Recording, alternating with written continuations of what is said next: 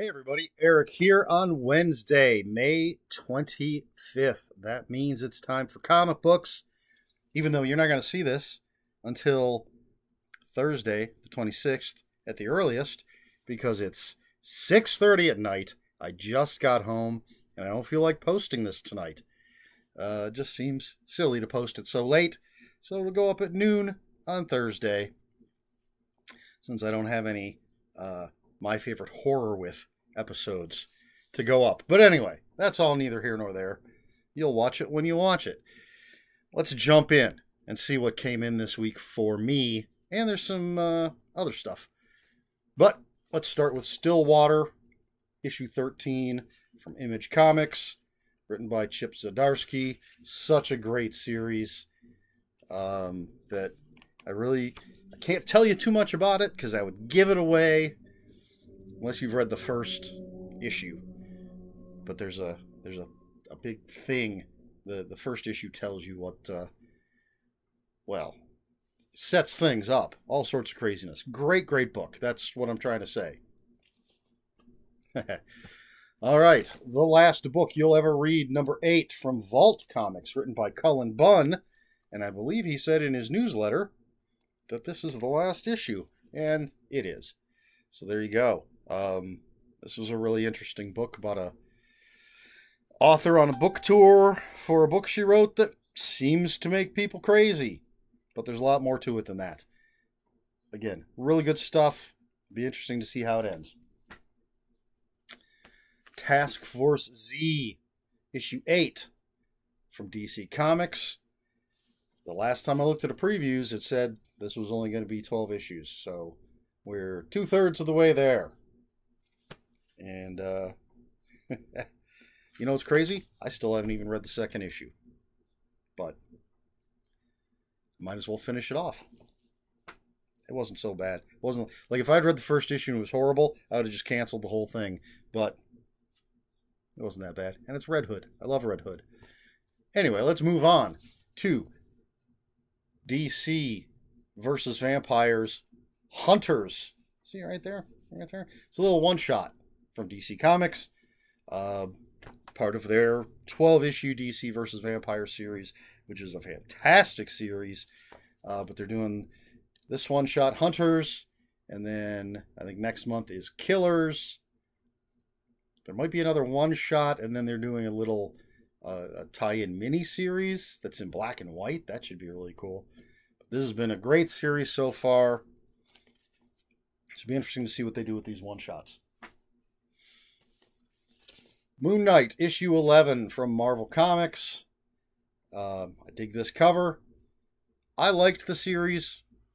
I know, man, people are torn on that thing.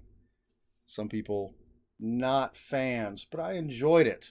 And I'm enjoying this series as well. Then we have Godzilla versus Mighty Morphin Power Rangers number 3 from IDW. And this is another one written by Cullen Bunn. This is, I don't know how many issues, 4, 5, 6. But it's Godzilla, and it's Cullen Bunn. You know I'm in. And then for regular floppies, as they say, this is technically, if we cover that up, this is Batman Beyond the White Knight by Sean Murphy. It's a Black Label book from DC. It is the 3rd official Batman White Knight book. There was a Harley Quinn one that took place in the same universe. That might be like a 2.5 or something. And then just because Batgirl's featured on the cover and probably featured in the issue, they put her name on here. But it's technically that's not part of the actual title of the book. But man, I love these things. This is some of my favorite Batman stuff. Alternate world Batman. Then we have trade paperback. Black Widow, Die by the Blade. This is volume 3 of the Kelly Thompson series. And it has, where is it?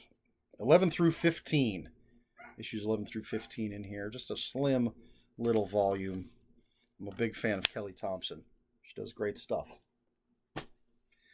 And then I got some things that I picked up during the...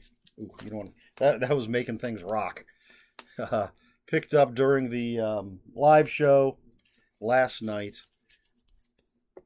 I have to tape these bags closed. So one of the things I got was this Green Arrow miniseries. All 4 issues. Allegedly, this is Green Arrow's first solo title. I can't say for sure, but I'm a Green Arrow fan. I don't believe I've read these, so I grabbed them. And then, alright, see, I'm taking all the stickers off of these things. This is not in great shape, but that's not what I got it for. This is Firestorm, the Nuclear Man, #1. I used to love this book, had this whole series. I wish they'd put it out in a collection. Because this was a great, great book. And again, just figured I'd grab it. And finally, 6 issues in... Wait. Oh, there it is. I was going to say, why? These are in some weird order. Watch me put things in order. So I don't know if this is a 6-issue mini or this is just the first 6 issues of the series. But anyway, this is Aerosmith, which came out from... Who published this? I do not see. Wildstorm. So that, I think, was part of Image. Kurt Busiek is the writer.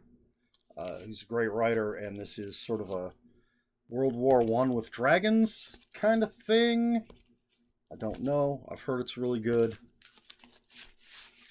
Figured I'd grab it. There's $2 an issue. And then, finally, previews came out. But the DC and the Marvel previews did not come out this week. But the big, giant previews did. There you go. So that's it. That's all I've got. And I don't know. It's been a long day. I'm tired. So you know what? No question for you this week. But if you have any comments or questions, even corrections, put them in the comments below. And please like, share, and subscribe. All that YouTube stuff. If you'd care to follow me on other social media, my Twitter is @Ronan5757. My Instagram, where I post pictures of books, comic books, board games, and fuzzy animals, is Eric Smith 5757. That's Eric with a K, ERIKSMITH 5757. That's all I've got for you this week. Until next week, read more comic books.